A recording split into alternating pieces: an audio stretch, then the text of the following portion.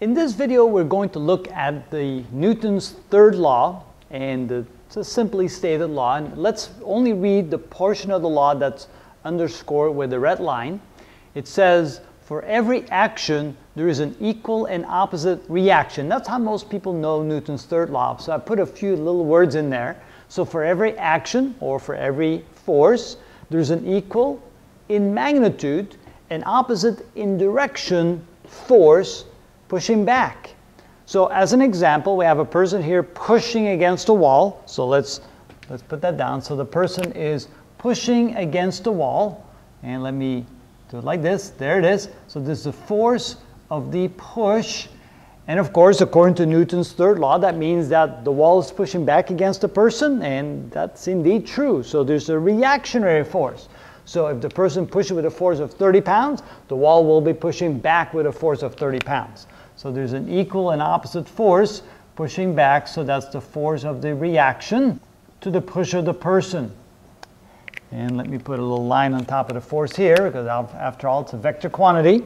So if the person pushes now with a force of 40 pounds, the wall pushes back with a force of 40 pounds. 50 pounds, the wall pushes back. So it's always equal and opposite, equal in magnitude, opposite in direction.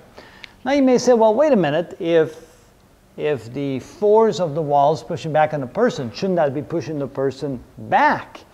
And turns out that it would. For example, if the person was standing on roller skates and you push against the wall, you will push yourself back. By pushing against the wall pushes back and you'll go backwards. But there's something else going on.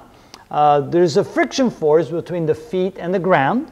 And so because the wall is pushing this way, that means that that force would then transfer through the body to the feet, and the feet would be pushing against the ground in this direction.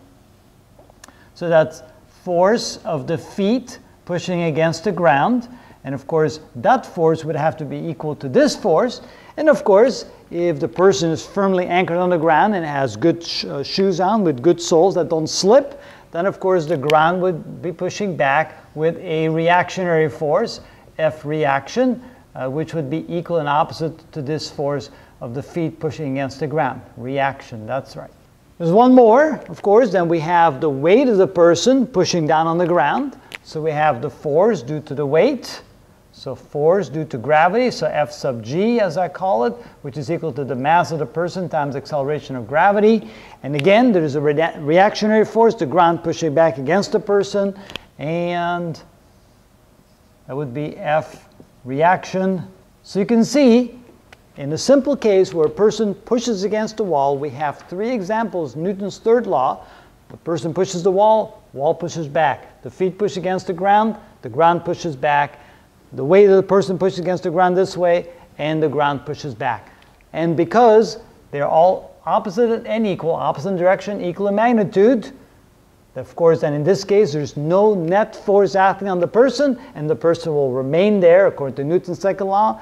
If F net equals 0, no acceleration, person will stay right there in place. Now, of course, if we put roller skates, roller blades on the person, and the person pushes the wall, the person would simply then start rolling back and experience an acceleration, because at that point there will be a net force, because there will not be anything to cancel out the reactionary force of the wall, nothing down here, and the person will simply slide backwards.